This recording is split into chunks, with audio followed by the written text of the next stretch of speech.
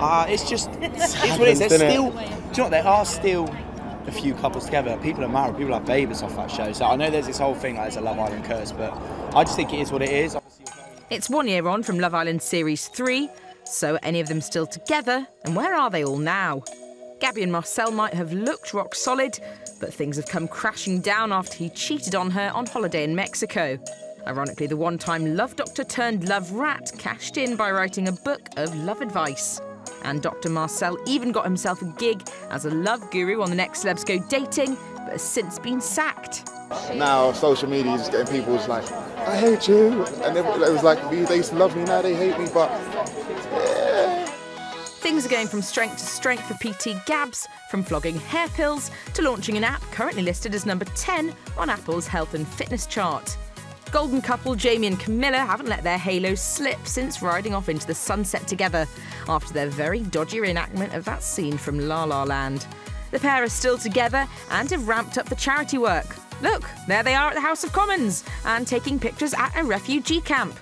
Interestingly, at odds with his Love Island alter ego, Jamie recently did an investigation for BBC Radio 5 Live, asking if too many of us are pretending to be perfect on social media. Really bizarre, but it's been great fun, and I'm just sort of riding the wave and taking it all as it comes. Really.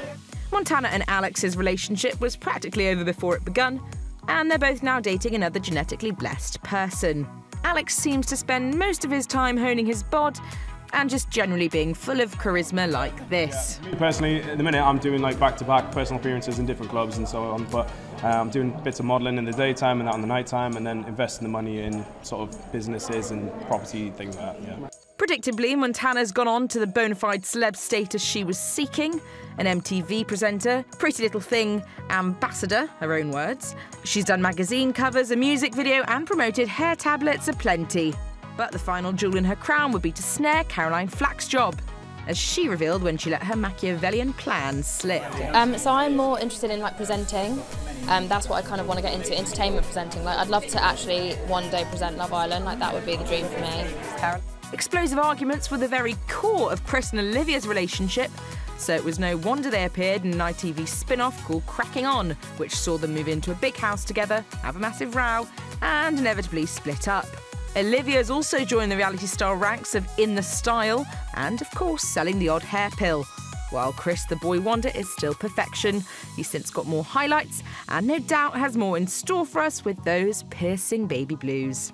The only other couple to have survived so far are Dom and Jess, but they're not out of the showmance woods yet. They treated us to this tasteful display when they got married live on Good Morning Britain. In the presence of TV's Richard Arnold, I make this vow. I now pronounce you the first couple from Love Island to get married. You may kiss the bride on the lips. Congratulations! So you can expect more Hello covers and probably even Love Island offspring being brandished by them soon. There's been several Islanders who may have slipped off your radar, but not for lack of trying.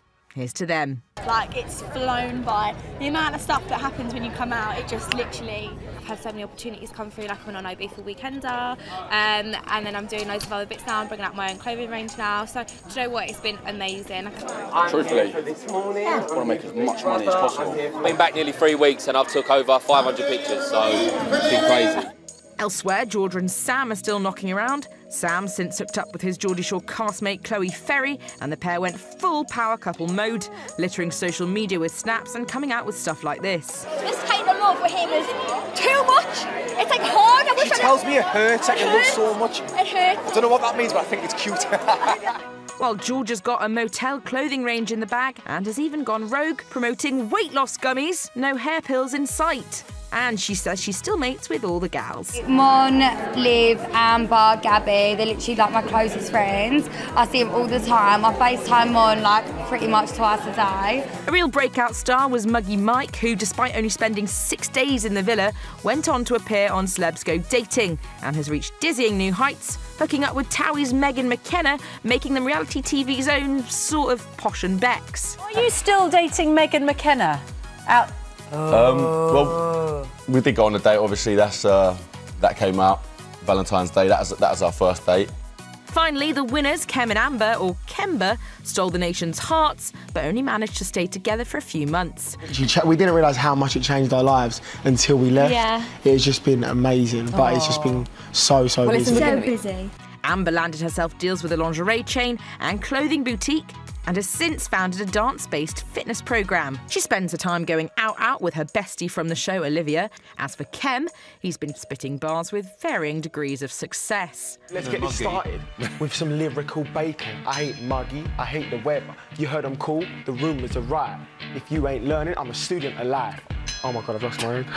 Kem starred alongside Chris in a spin-off called Straight Outta Love Island, which saw them release the tune Little Bit Leave It. The show raked in almost 500,000 viewers, and it's rumoured the pair are set for another season, making theirs the one true love story of the show. The stuff in the score, home goal.